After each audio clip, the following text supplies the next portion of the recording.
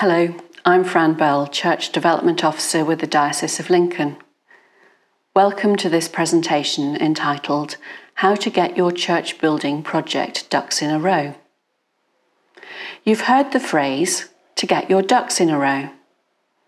The aim of this presentation is to give you an understanding of what the key phases, or ducks, are for church building project development, so that your project can run smoothly and so you do not miss out a vital step.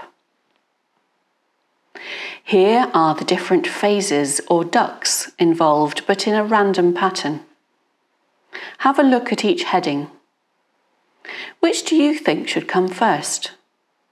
The order may surprise you.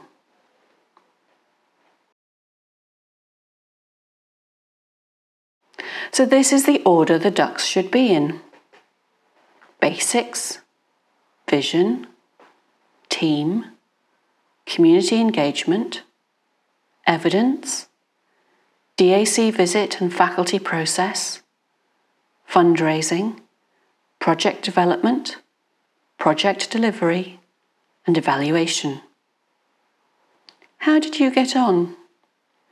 When working with parishes, they are often surprised by how far down the row fundraising comes. Next, we'll think about some of the things you need to think about with each duck. So, duck 1, basics. Maintenance. This is so important, even if you are not planning a project. Keeping on top of minor repairs will mean that they don't become major repairs. For instance, it will cost a lot less to fix a few slipped slates than replace a roof. For further information, see the presentation on maintenance as part of this project. You may also like to look up the Society for the Protection of Ancient Buildings, also known as SPAB, Faith in Maintenance Calendar. This sets out which tasks should be done month by month. Rainwater goods. Keep an eye on the state of the gutters and downpipes and make sure that water can get away from the building. Water getting into the building fabric is a primary cause of damp and decay, leading to expensive repairs. Look at the building when it's raining. Are there any points where rainwater is coming out of the top of a drain pipe or spilling over a gutter? This can indicate a blockage. Are drains blocked with leaves or free-flowing? It is a good idea to work with a local contractor to come and clear the gutters once leaves have fallen. Make sure that there is good ventilation throughout the building by opening hopper heads in the windows, keeping the door open if possible during the summer months, and ensuring that air bricks are not blocked. Again, see the presentation on maintenance for more information. Quinquennial inspections, also known as QIs, are a requirement every 5 years and are carried out by the parish architect or surveyor. These show what maintenance and repair items will be required immediately and over a 5-year period and help parishes to plan a programme of works. Inventory. This is the document compiled by the churchwardens of the parish that lists everything that's in the building. Photographs are useful to be able to identify items. It's also a good idea to have a record of furniture and fittings, including stained glass windows and memorials. These should be reviewed annually to add anything that's been acquired and check that nothing is missing. Curb appeal. Stand at the roadside and look at the church with fresh eyes. Does it look loved and cared for? Is it obvious where the path is? Is the churchyard well kept? If you're letting the grass grow for ecological reasons, let people know that and explain how many different species of butterfly, etc. have been seen. If you were visiting for the first time, would you want to go in? Open and welcome. Try and have the church building open as much as possible. Many people may not want to come to a church service, but will come into a church for a quiet time of peace and reflection. With a few careful checks, many churches can be open in daylight hours without people needing to sit there all day. Ecclesiastical insurance prefers churches to be open, and they have a very helpful guidance note. So now, duck 2, vision. Think about why you are wanting to do this project. Remember, funders will not necessarily know you or your settlement. You're going to need to sell your vision to them.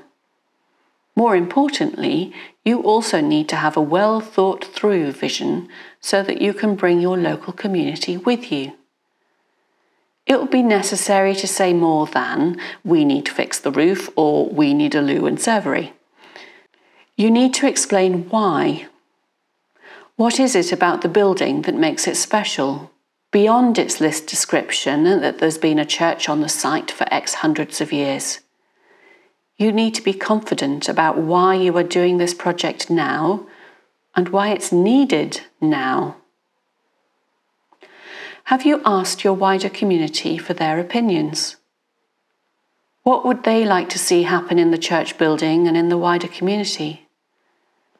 Can you weave this into the project?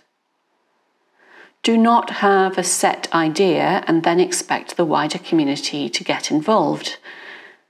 Instead, involve others in the community from the beginning in building the foundations for the project. Your project will be stronger for it and will be more likely to be successful. Start by thinking about how you are called to be the church in this place now and how this might change over the next year, 2 years, 5 years, and 10 years and beyond. Is development planned for your settlement? How have you engaged with the Time to Change Together process? Be realistic about how this vision will come to fruition, but also be prepared for your vision to change as you pray about it and work with your wider community. Is the basis of your project a nice to have, an essential thing that must happen? Can you justify this? Or a pipe dream? Log everything that happens in your buildings, in your church and the wider community, and in your settlement and neighbouring settlements. This will help you see what is already taking place and stop you duplicating effort, but can also help you identify the gaps, the what isn't happening, the unmet need, the what you have to travel elsewhere for, if you have access to transport. Think about where your infrastructure is, like water, electricity, gas and drainage. Will any of these need to be installed or upgraded? Factor this into your project planning early, as there may be waiting lists and additional costs to be connected to infrastructure networks. Dream big, and don't worry about the budget to start with. Projects are better in the long term if you can show you have considered all the possibilities. This shows you have thought everything through, can justify your ideas, and show why this project is relevant and necessary for your building or community now. So to duck 3, team. You cannot carry out a church building project on your own. You will need a team around you. So who have you got already? Carry out a skills audit and widen this to your community and think about others who might be able to work in partnership with you. At a minimum, you need people with leadership skills, financial skills, and administrative skills. When you have got your working group together, Make sure everyone knows what they are responsible for and who they are reporting to. Clear communication within the group is essential. Depending on the nature of the project, it may well be necessary to have an architect or surveyor involved.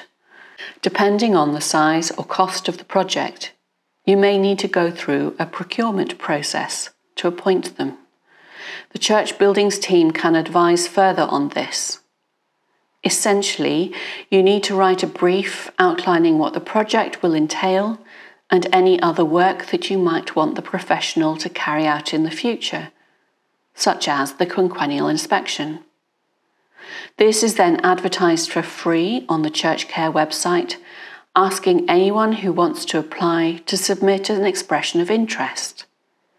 You then review these, ask those you would like to interview to submit a tender for the work, and from that choose your shortlist. We always recommend interviewing at least 3 people. You will soon know if you can work with them and whether they will listen and be able to turn your vision into reality.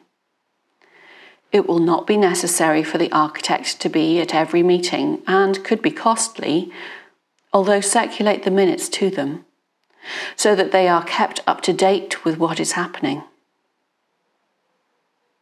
You might want to consider setting up a friends group which can support the building and wider events that happen in it, but will not necessarily be involved with the worship that takes place. There are useful resources available detailing the different types of constitution, but whichever version you go for, make sure that there are clear reporting lines to the PCC and that it is clear that the PCC still has to make decisions about the building and what happens in it. It is vital that you keep a record of the amount of hours spent on project work, as this shows what kind of commitment people are making and can count as match funding with some funders, such as the National Lottery Heritage Fund. This soon adds up. So to Duck 4, community engagement. To expand a bit more on community engagement, it's important to identify what's already happening so that you can see if your project is duplicating something that's already happening or is filling a gap. Think about what happens elsewhere. So, for instance, does the village hall have to turn away bookings, or is it rarely used? So, is there a need for more generic community space? Try to complement what is already taking place so as not to compete or cause unnecessary conflict. Think about where information is shared in your village. Is there a notice board everyone looks at? A village Facebook page? The parish council website? The post office queue? Or via those waiting to pick up children at school? How are you going to get information out to people? If you're using social media, remember to make your posts public and to share them with other local sites. You will need to post multiple times in the run-up to the event. Include a welcome, such as, "Looking forward to seeing as many as possible at our event and to hearing your ideas on what Somewhere St Hypothetical can do for you." Make sure you include a date, time and venue. Do not assume everyone will know where you're talking about.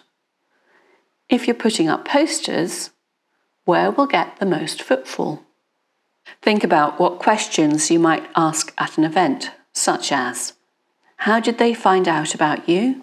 Or, "Is there something else that they would like to see happen in church or in the wider community?" Can you use your space to host other community events? Remember to ask for contact details to follow up, and remember GDPR legislation about keeping people's personal details safe. However you share information, it's vital that this source is kept up to date, or people will lose interest and will be less likely to want to be involved. Remember that you may find you have to adapt your vision as a result of community feedback. This can be a good way to show funders that you have listened and are engaged with your wider community, not just your church congregation. If there's a local event happening, attend it if you can. Think fetes, village fairs, agricultural shows. Engage in conversations. And keep a note of how many people you talked with and how you asked for their opinion. Also, never underestimate the power of tea and cake. So to duck 5, evidence. You will need to be able to show why it is necessary to do your project now, and just having the idea to do it is not sufficient. Is it being done elsewhere? How have you reached your vision? Remember duck 2? This is the point that you gather all you have recorded from community engagement and scoping exercises to provide evidence that you have engaged with a wider group. Note who you have asked, what you have asked them, and when. Show what research you have carried out. Depending on the type of project, information on where your parish is on the index of multiple deprivation can be useful, along with population figures. The index of multiple deprivation combines widely used data sets to measure poverty levels. Multiple components of deprivation are weighted with different strengths to reach a single score of deprivation. You can also look at the subsets of data, which include health, housing, employment, and education. This is where you can show how many people came to events, if possible showing growth, but we appreciate that there is a pandemic impact as people are reluctant to engage in person. Consider carrying out audits of the building on what you will do in it. Is the building accessible? Can everyone be included in worship? Remember, not everyone will be able to read a screen or a standard font size service book. Are you able to open your church building regularly? And is it welcoming when people get inside? And if you were visiting for the first time, would you want to go in? Have a look at your curb appeal. In summary, show how you have reached your vision. So, to duck 6, the DAC visit and the faculty process. Stephen Slight, the DAC and Pastoral Secretary, and Pete Duff, Assistant DAC and Pastoral Secretary, the DAC officers, are happy to help, and it's worth dropping them an email or giving them a ring if you are unsure what to do when submitting an application for a faculty or what level of permission works need. You might also like to refer to the training videos with the Diocesan Advisory Committee officers about the online faculty system and quick wins with the DAC. These will explain the whole process in much more detail. Engaging with the DAC early is vital for the success of your project. Ask for opinion before you have formal plans drawn up. The DAC is made up of volunteers with lots of experience in matters church building related and have seen many projects across the diocese. They can come to visit to advise. You will need to write a statement of significance and a statement of need. The statement of significance outlines what is important about the building and its setting. The statement of need sets out why you need to change the building, what impact the changes will have, and why these outweigh the significance of the building. This process will help clarify your thinking and focus your minds on what is important and necessary. As you will have formed your vision and gathered your evidence, these need not be daunting. Remember that the DAC can only advise the Chancellor, they do not make the final decision. There is a further process after a matter has left the DAC, as it's then passed on to the Diocesan Registrar for a decision by the Chancellor. So to duck 7, finally, fundraising. You may like to refer to the more in-depth training video about how to make grant funding applications, but in summary, note how far through the process fundraising comes. Start by reading all the guidance notes, twice. Each funder has different guidance, so be wary of cutting and pasting. Some support community, but not faith or religion. However, if your project is community-based, you can still apply. Working out a fundraising strategy, who you are applying to and when, will help you juggle deadlines and cash flow. Remember that most funders will not fund a project that has already started, so think about phasing your project if you cannot get everything done at the same time. Give yourself enough time to write your application bids. They take time and should not be rushed, so that you give yourself the best opportunity to reach the top of the pile and get some funding. Get someone not connected to the bid to read your application. Do they understand your vision, your language, the point of the application? Be specific. Think about the Kipling poem about 6 honest serving men. What, why, when, how, where, who. Waffle will not get you a grant. It may get you rejected. Assume that your funder knows nothing about who you are or where your project is. Even if you have been working with a project officer, remember your application is likely to go to a board of trustees for a decision. Think formatting. Does your application work on different computers? Don't use fancy fonts and check your word limits.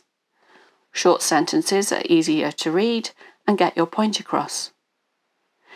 Get your finances right on paper, almost more important than the words.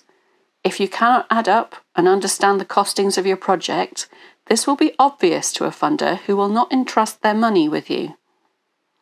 Think of other fundraising opportunities, such as concerts, coffee mornings, etc. Raise money for the church fabric, not for the church roof. Can the PCC put any money in? Talk with other parishes that have done similar projects about how they raised funds. So to Duck 8, project development. This stage can seem like a bit of a luxury, but can lead to a stronger finished project. We know that finding funding for feasibility studies can be a struggle. But the more information you have before the main project starts, the more successful it will be. For instance, if you want to raise awareness of your project and test to see if you have capacity to put on a concert, coffee morning or lunch club, run a trial event or two. You may need to find some more volunteers to help. Also, if your project is to do with church fabric, then the more investigation that can take place beforehand, the more prepared you will be when works start on site. We have known churches that have had to replace more roof timbers than they thought when the roof was stripped back, as they had not investigated for rot before the main project started. Keep gathering the evidence. Remember Duck 5. If you have to change the project as a result of this project development stage, funders are more likely to be supportive if they can see why. Think about how you are going to make your project sustainable throughout its life and after the project has finished. This is not just about environmental impact, but also the people needed to run events, being able to adapt to changing circumstances, not just a global pandemic, but local developments and changes in key personnel, for instance. So now, Duck 9, you're finally at project delivery. You've done the planning, the fundraising, the testing, and you can finally start that main project. Keep an eye on the cash flow, and remember that many funders pay in arrears once work has taken place. If you have a Gantt chart, which shows tasks against a timeline with projected costs, this will make the project proceed much more smoothly. This also shows funders that you have thought through the project in detail, including a breakdown of tasks, when they are to take place, and what the cost will be. The church buildings team can show you examples. Just get in touch. If you have building works on site, these will mostly be led by the architect in conjunction with the main contractor, but everyone needs to be aware of the health and safety implications. Are you going to need to close the church to visitors? How much notice is needed for funerals and weddings? It's vital to keep the community up to date with what is happening, especially if there's going to be any disruption. Work in progress photographs on social media work well, as does a short article in the parish magazine. If possible, involve your community in the works with hard hat tours and time to talk with those doing the work on site. Don't forget to keep all invoices, as you'll need these to claim grant funds, and keep track of what you have spent. You can reclaim the VAT via the listed Places of Worship grant scheme. Get your first application in early, as it can take time to process. So once you have spent £1,000 on VAT, put your claim in. And now the last duck, Duck 10, evaluation. This stage will be easier if you have gathered evidence as you have gone through and thought about evaluation throughout. Funders such as the National Lottery Heritage Fund will expect you to spend a certain amount of your grant on evaluation. So, how did the project go? Were there any unexpected developments? Did you have to adapt or change something? How many events did you run? What were they? How many people came? How did they engage with the event or your building? Would they come again? Remember I said to keep a note of volunteer hours and numbers? This is where all that data gets put together. Remember to thank the funders for the grant. Invite them to celebration events or send them a report detailing what a difference their funding has made to the outcomes. And celebrate! You've done a lot to get to the end of the project. Pause and reflect on how far you've come and the difference that this project has made to you, your community, your special building. But then, keep going. Don't lose all that expertise, goodwill, experience. Think about what you and the wider community might want to do next. So, is there anything that surprised you about the order of ducks? Some of the phases, or ducks, carry on swimming along with other phases such as basics, community engagement, evidence gathering. It's important to get a clear project outline informed by evidence that it is actually needed. So think about how you can be even more involved with your community. Are there ways you can share your heritage with others? Can you get involved with the expanding tourist economy in this county? If you start applying for funding before your vision is properly worked out, you will not get the funding as funders will see that you have not thought the project through. You will also lose momentum and will wind up with confusion in your congregation and wider community, and that ends up with resentment building. It can waste time and money by missing out a step. If your maintenance is not kept up to date, you can wind up with a more expensive project. Mending a slipped slate or two is a few hundred. Having to replace more of the roof because the roof timbers have rotten due to water ingress is more than a few thousand. There's no point putting in beautiful new facilities if the roof is leaking. The church buildings team can give you a lot of advice. We have surgery sessions for individual parishes and can often put you in touch with other parishes who've been through similar projects before. There are resources out there for further study, including the Crossing the Threshold Toolkit. This was updated by the HRBA from the original made by the Diocese of Hereford. It sets out in handy, usable chapters how to run church building projects, gives you lots of ideas, and has some good case study examples. So, if watching any of these videos or reading through any of the resources has sparked an idea or a question for you, please do get in touch with the church buildings team. We are happy to signpost you further.